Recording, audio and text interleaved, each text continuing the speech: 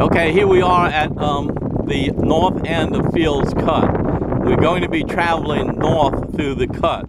You can see there's a hammock on the right-hand side, and close to the water there's a pretty tall tree, and there's one cedar tree there.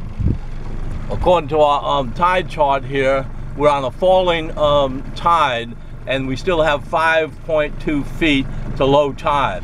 So any readings that we have here on our depth, you could subtract 5.2, and that'll give you the low tide and see that you have still plenty of water to go.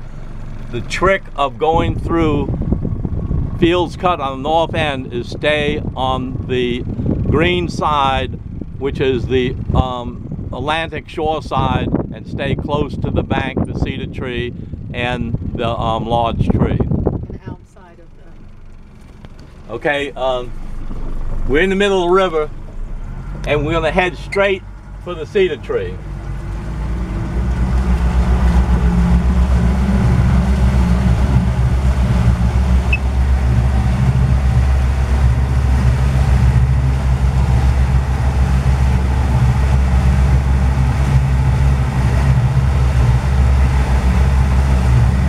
There's still 15 feet of water out here, but as we get to the right-hand side, you could come over a little earlier and still gain more water. Now we're going to the right-hand side, and you can see that it's rapidly increasing.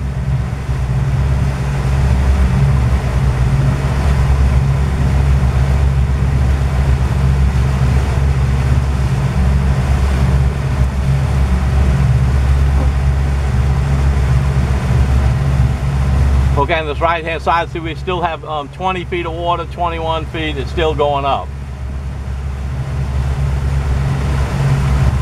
We're all the way over to the bank now. There's 26 feet of water over here by the cedar tree. Here's the big cedar tree right here, 27 feet here.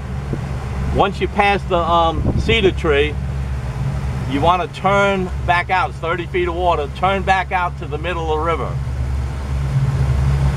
We're going to gradually turn out to the middle of the river, which will keep us in deeper water. 31 feet through here.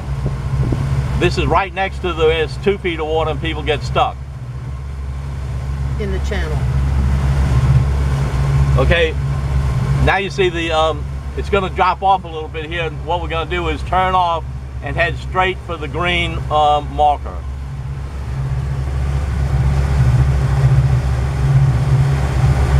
Now we're basically back in the middle of the channel, and we're good to go.